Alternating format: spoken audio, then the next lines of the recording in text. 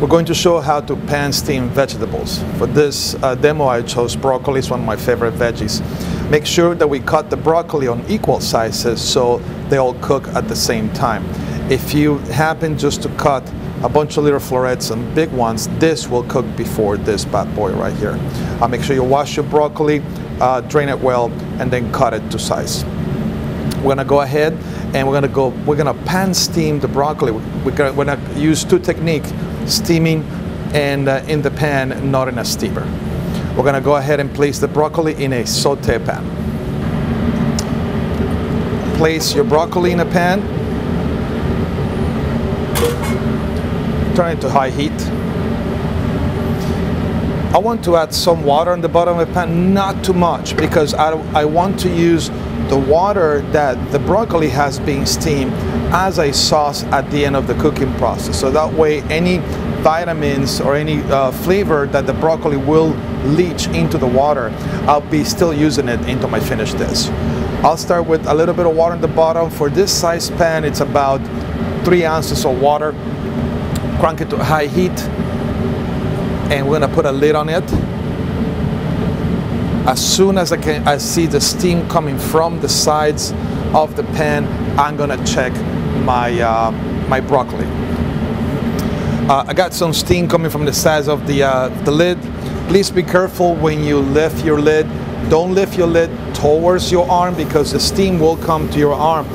That's why we have chef jackets that have long sleeve to protect your arms. Whenever you lift your lid, please do it away from you so the steam can go away. It's nice and bright and green. I'm just checking right now the water at the bottom. You can see the water is almost dry. My broccoli, the way I test my broccoli is I get my tip of my paring knife into the broccoli stem and I can sense and feel the broccoli. It's still a little bit on the crunchy side. Just a little bit more water in there. If you let the water dry, your broccoli will start to become crunchy, and we're not looking for a saute, we're looking for a nice steam in there. I'm gonna add a little bit of water, I'm gonna let it go for a couple more minutes.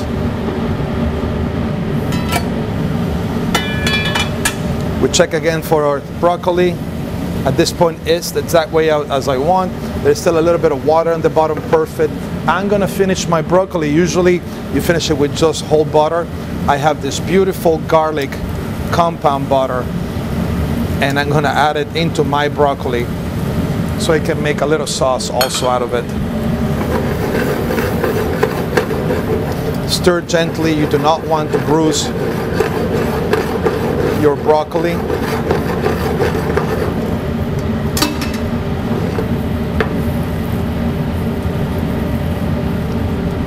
So you can see right now the little bit of water left over is playing nicely with the butter. I like to shake my pan so it kind of forms an emulsion.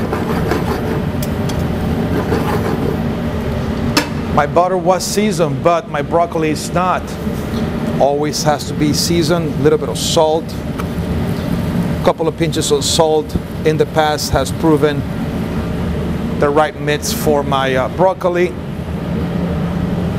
And of course, black pepper, one of my favorite all-time seasonings. Broccoli is ready to plate.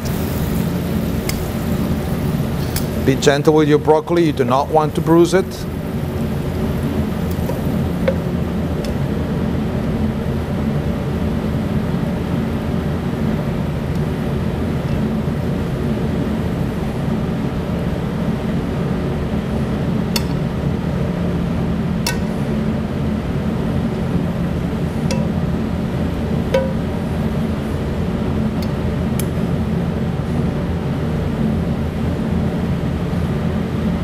Sorry if I'm giving you the other side of the pan.